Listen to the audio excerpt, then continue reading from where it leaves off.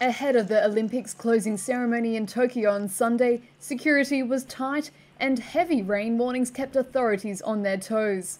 But Tokyo residents still braved the rain, soaking up the last moments of the Games. Fans lined the streets in the city of Sapporo in the north of the country, as Kenya's Eliud Kipchoge won the Olympic men's marathon, winning his second back-to-back gold medal.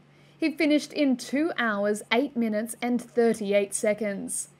Meanwhile, Tokyo Olympic organisers reported 26 new Games-related COVID-19 cases, taking the total number since July 1st up to 430.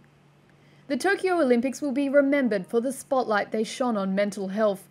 Two of the biggest global sports stars, Simone Biles of the US and Japanese tennis champion Naomi Osaka, made it impossible to ignore the psychological strain on elite athletes. The Olympics president called the Games a success despite all the uncertainties, hours before the closing ceremony kicked off.